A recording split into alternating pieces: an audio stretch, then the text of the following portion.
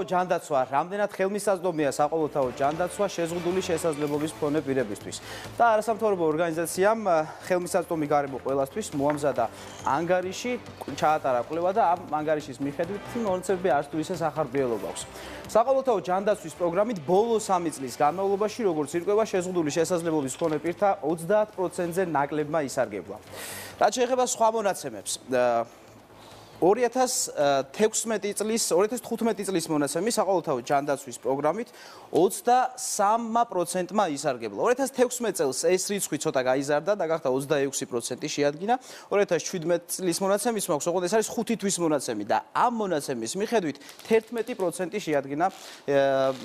რაც შეეხება შეზღუდული შესაძლებლობის მქონე პირთა სამედიცინო სერვისით სარგებლობას, ისინი სარგებლობენ 95% შემთხვევაში, იმ შემთხვევაში მხოლოდ ეს არის უკვე გადაუდებელი შემთხვევა. მე მგონი ცოტა გაურკვევლად ახსენე და შევეცდები რომ კარგად ახსნა. შეზღუდული შესაძლებლობები მქონე პირთა 95%-მა სამედიცინო სერვისით მხოლოდ გადაუდებელ შემთხვევებში ისარგებლა. ამ მონაცემებს თუ დავეყრდნობით, არც თუ ისე სახარბიელო სიტუაცია გვაქვს და რატომ მივიღეთ მსგავსი შედეგი, რა პრობლემა გვაქვს, რაზე უნდა ვიმუშაოთ, ამაზე უკვე ჩვენ სტუმრებთან ერთად განვაგრძობთ საუბარს. მოგესალმებით, ჩვენი სტუმარი გახლავთ ბატონი გიორგი ახმეტელი, მოძრაობა და ორგანიზაციის წარმომადგენელი, ხელმისაწვდომი გარემო ყველასათვის და ასევე ქალბატონი თინათი რევაზიშვილი, უფლებადამცველი კოალიციიდან დამოუკიდებელი ცხოვრებისათვის. დიდი მადლობა, რომ იღებთ ჩვენს გადაცემაში მონაწილეობას.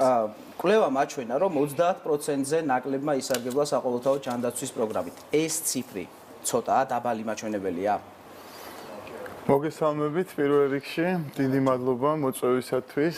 რა თქმა უნდა, ეს ციფრი ძალიან დაბალია, იმიტომ რომ მოგეხსენებათ ამ სერვისები, ჯანდაცვის სერვისებით მომხმარებლები, სწორედ დარეგისტრირებული ამბულატორიულ მომსახურებაზე იყო იმ სტატისტიკის მიხედვით, რაც ჩვენ დღეს სტატუსის მქონე პირები ყავს, ეს არის 122,000-დან 125,000-მდე მერყაობს, აქედან 87-86% სხვადასხვა წლებში იყო დარეგისტრირებული, თუმცა მომსახურებით ისარგებლა მხოლოდ 30-26%-მა, რაც ძალიან დაბალი მაჩვენებელია და რაც პირდაპირ მიუთითებს იმას, რომ ამ სერვისით სარგებლობისას შეზღუდული შესაძლებლობის მქონე პირებს აქვთ პრობლემები, ბარიერები და ეს არის გამოწვევა სახელმწიფოს. რა ბარიერებზია საუბარი ბუდიში ნიკოლოს? რა ბარიერებზია საუბარი? აი რომ მაგვიხსნათ კონკრეტულად რა ბარიერს ხედავთ? ბარიერები ბევრია, მინდა გითხრათ, ჩვენ ამ კვლევის ფარგლებში როგორც კანონმდებლობის ანალიზი, ასევე გავაკეთეთ თვითონ უშუალოდ 16 თბილისში არსებული 16 ჰოსპიტალის მონიტორინგი უშუალოდ. ეს ის ჰოსპიტალებია, რომელთაც ყველაზე მაღალი მიმართვიანობა ჰქონდათ შეზღუდული შესაძლებლობის მქონე პირების მხრიდან და პრობლემა იწყება სახლიდან გამოსვლიდან უკვე, როცა ტრანსპორტირებას ვერ უზრუნველყოფს ჩვენი მუნიციპალიტეტი ადაპტირებულს, მოგეხსენებათ არც მეტროსადგური და მხოლოდ ის რაღაც რაოდენობა ავტობუსები გვაქვს ჯერჯერობით მისაწვდომი შეზღუდული შესაძლებლობის მქონე პირებისთვის და მერე უკვე იქ ინფრასტრუქტურა, გადაუმზადებელი კადრები, დისკრიმინაციული მოპყრობა, პროტოკოლების და გაიდლაინების ეფექტური მექანიზმების არარსებობა, რომელიც არსებულ პროტოკოლებს და გაიდლაინებს დაავალდებულებს სამედიცინო პერსონალს, რომ გამოიყენონ და იხმარონ და ასე შემდეგ. ან პრობლემები ძალიან ბევრი. ვიცემერი იყო, რომ ზანა რომ კიდე 100 ავტობუსი დაემატება და მე მინდა ვიქონიო იმედი, რომ 100-ვე იქნება ადაპტირებული და თქვენ მინდა ახლა შემდეგ შეკითხვა დაგისვათ, აი რომ მიუყვეთ მაგალითად რა პრობლემებს წააწყდებით ხოლმე სამედიცინო მომსახურებების მიღებისთვის. დიდი მადლობა ზოგადად თემი დაინტერესებისთვის და ჩვენი სტუდიაში მოწვევისთვის. ბარიერი ძალიან ბევრია, დავიწყებ იქიდან, რომ ფიზიკური ბარიერი იმაზე მეტია, ვიდრე უკვე გადაუმზადებელი კადრი რო ხდება, ანუ საავადმყოფოში შეღწევადობა უკვე პრობლემაა. თვითონ სახლიდან გამოსვლის დროსაც იმხელა პრობლემა გექნება, თუნდაც ეს ყველაფერი დაკავშირებულია თვითონ ხარჯებთან, ხო, ტრანსპორტირება, ადაპტირებული ავტობუსი, რომელიც ძალიან იამაყება მერიას და მეც კი მიამაყება, მაგრამ თუ არ გაქვს ადაპტირებული გაჩერება, ადაპტირებული ავტობუსის ქონას აზრი არ აქვს. ხო, თუ ვერ მიხვედი გაჩერებამდე. მე თვითონ ვერ ვსარგებლობ ავტობუსით, იქიდან გამომდინარე, რომ ჩემს სამსახურთან არსებული გაჩერება, რაც არის გაშვეთის წინ, არის არაადაპტირებული, ხო, ვერც ავტომობილების ავალი გზიდან ახვალ ამ გაჩერებაზე და გაშვეთის მხრიდან 3 საფეხური თუ 4 საფეხური. რაც შეეხება თვითონ სამედიცინო დაწესებულებას, არის გადაუმზადებელი თანამშრომლები, ანუ სამედიცინო პერსონალი არ აქვთ არანაირი ინფორმაცია და გიყურებენ როგორც ავადმყოფს და არის დისკრიმინაციული მოპყრობა ზოგიერთი ექიმისგანაც რომ შენ რა ფორმას გჭირდება. ანუ სტიგმა სამედიცინო დაწესებულებებში სახეზე გეტყობა რომ ავად ხარ. მე თვითონ დედაჩემის ოპერაციას ვერ დავესწარი იმის გამო რომ არ იყო ადაპტირებული საავადმყოფო. ანუ თვითონ აი ამ მიმართულებით ჯანდაცვა არ დუმს და არ აკეთებს არაფერს თვითონ საავადმყოფო შენობა მაინც იყოს ადაპტირებული და ის მინდა აღვნიშნო ის ფაქტი რომ ძალიან ცოტა პროცენტმა ისარგებლა სამედიცინო მომსახურებთ იმიტომ რომ არ არის კვალიფიციური კადრი და არა აქვს ადამიანს ინფორმაცია რომ აი ამ და ამ შემთხვევაში შეგიძლია მიხვდეს საავადმყოფოში და მიიღო მომსახურება. სადაზღვევო კომპანიებზეც მინდა კითხოთ არის თუ არა პრობლემები ამ მიმართულებით. სადაზღვევო რაც შეეხება მე თვითონ სარგებლობ კორპორატიული დაზღვევით და აი აქ ვაწყდები ძალიან დიდ დისკრიმინაციულ მოპყრობას, ნუ არ დავასახელებ კონკრეტულ კომპანიას. ანუ ვიხდი ჩვეულებრივად იმ გადასახადს რომ მივიღო მაღალი პროცენტული მაჩვენებლის დაზღვევა, მაგრამ ჩადებულია ხერხემლის დიაგნოსტიკა, გამოკვლევა და მასაჟები. და მე რო დავუსვი კითხვა რომ ანუ ესე იგი შემიძლია ვისარგებლო. არა, იცით თქვენ არა, თქვენ რეაბილიტაცია გჭირდება და არა, უბრალოდ მასაჟი და ძალიან გამეცინა რომ თვითონ რეაბილიტაცია იმხელა კურსია, რომ შემადგენელი ნაწილია და აქ უკვე სტიგმავენ და გიშლიან ხელს რომ თავი იგრძნოს სრულყოფილ ადამიანად. ბატონო გიორგი, ქალბატონმა თინეთმა ახსენა რომ ჯანდაცვის სამინისტრო ჯანდაცვის უწყება დუმს ამ პრობლემაზე.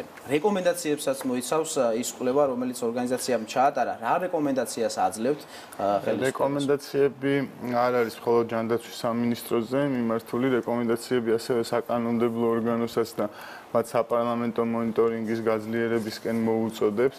იმიტომ რომ როგორც მოგეხსენებათ, ჩვენ გვაქვს პარლამენტის მიერ რატიფიცირებული დოკუმენტი, გაეროს კონვენცია, რომელიც მიხედვითაც გაწერილი არის ყველა ეს უფლება, რომელსაც ჩვენი სახელმწიფო ჯერჯერობით ეფექტურად ვერ ახორციელებს და თინამახსენა წეღან ინფრასტრუქტურა, გაჩერებები, თქვათ ავტობუსები, ეს პრობლემა ჯერ კიდევ დგას, მიუხედავად რომ რაღაც რაოდენობა გვაქვს, იმიტომ რომ ქვეყანაში შეზღუდული შესაძლებლობის მქონე პირები რჩებით ქველმოქმედების ისევ და აი მეორადი მოხმარების რაღაცა, ანუ ესეთი მიდგომების მსხვერპლებად, ესე რომ ვთქვათ, არ არსებობს კოორდინირებული ერთიანი პოლიტიკა, თუნდაც აი როდესაც იგეგმება ავტობუსების შემოყვანა, იხარჯება ამდენი ფული ამ მიმართულებით და პარალელურად არ იგეგმება, რომ დავახვედროთ გაჩერება მომზადებული ამ ავტობუსთან, ანუ ეს ძვირი გადახდილი ჩვენნაირი ღარიბი ქვეყნისთვის და არაუტილიტარული გამოდის, ანუ ვერ ვიყენებთ, ხო, ანუ ეს არის ძალიან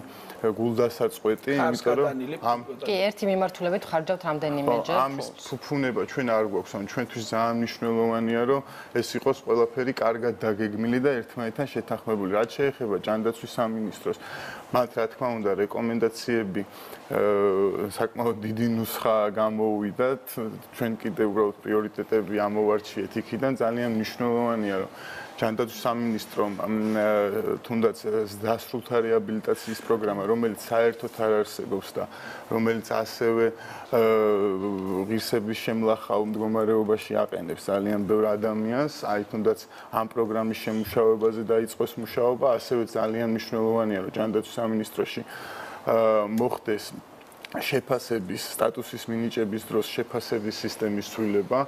ამ წუთში ეს სისტემა არ ითვალისწინებს იმ დაბრკოლებებს და იმ შესაძლებლობებს, რაც ინდივიდებს შეზღუდული შესაძლებლობის მქონე პირებს ინდივიდებს გააჩნიათ და შესაბამისად ჯანდაცვის სამინისტროში დღეს დაგეგმილი პროგრამები და სერვისები ვერ იქნება ეფექტური, თუ არ ეფუძნება, თუ ეს არ არის დაფუძნებული, თუ ვის რა ჭირდება და როგორ ჭირდება. ხო, ამიტომ ძალიან მნიშვნელოვანია, რომ ჯანდაცვის სამინისტრომ რაც შეიძლება ჩქარა დაიწყოს ეფექტური ნაბიჯების გადადგმა, პირველ რიგში შეფასების სისტემა და არა მარტო დასრულთა რეაბილიტაციის პროგრამა და ასე შემდეგ. თქვენ კვლევაში კიდევ ნახავთ გასაგებია, მადლობა ქალბატონ თინათის მინდა დაუსვა შეკითხვა, როგორც უფლებადამცველს, რამდენად არის მზაობა და სურვილი სახელმწიფო უწყებებისგან, რომ ეს ყველაფერი გამოსწორდეს და ცოტათი მაინც გაუმჯობესდეს მდგომარეობა.